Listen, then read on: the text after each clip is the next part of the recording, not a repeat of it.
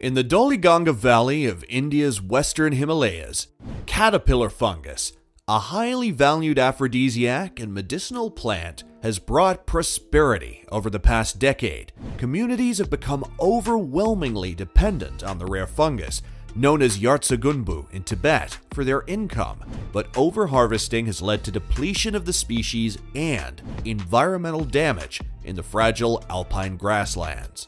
The caterpillar fungus boom has helped integrate remote rural households into national and international markets. The average local price for caterpillar fungus has tripled from USD 4,700 per kg in 2006 to more than USD 13,000 per kg in 2015. When sold to Chinese consumers further afield, the price is higher than gold.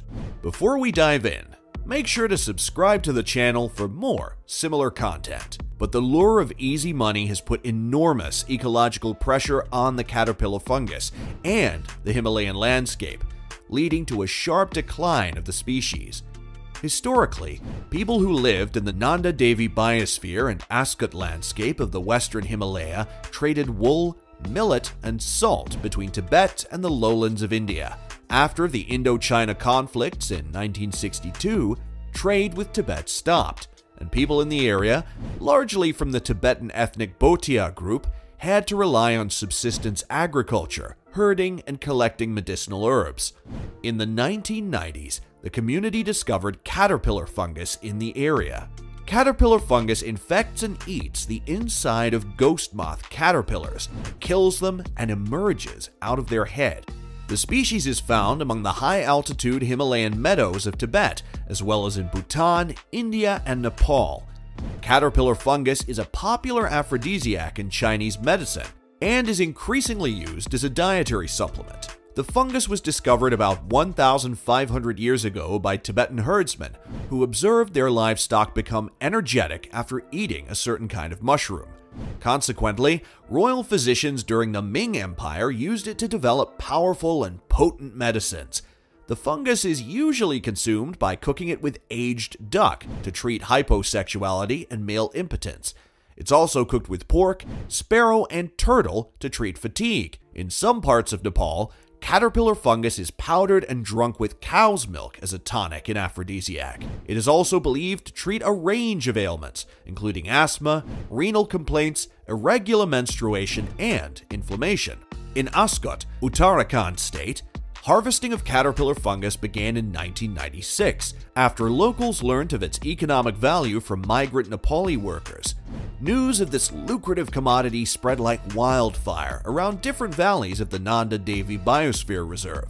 People now harvest caterpillar fungus from alpine meadows and get a handsome return by selling it to brokers who then take it to China. Today, at least one person in every household around the Nanda Devi Biosphere Reserve and Ascot landscape has left in pursuit of caterpillar fungus, now traded across cities in Asia and Western countries. The harvesting season for caterpillar fungus lasts from the beginning of June till the end of July.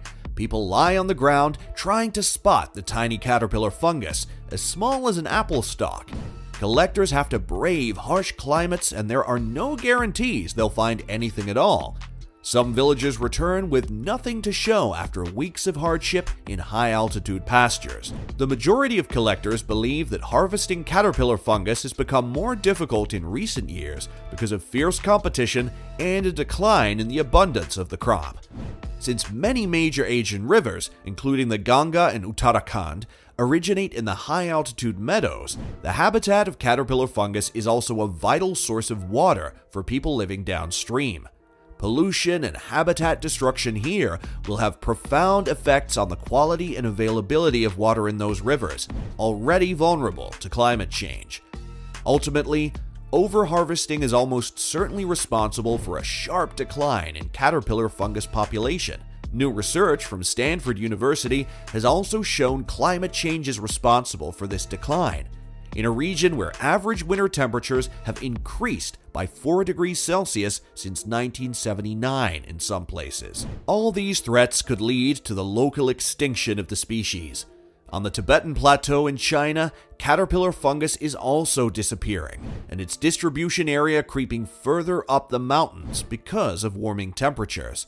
In many parts of India, the collection of caterpillar fungus is legal, but the trade is illegal. This has led to smuggling of the fungus into Nepal and China and selling it on the black market. The Uttarakhand government has issued guidelines for the collection and trade of the fungus throughout local-level forest councils, which issue permits for these activities. However, government regulations are not enforced in these remote regions.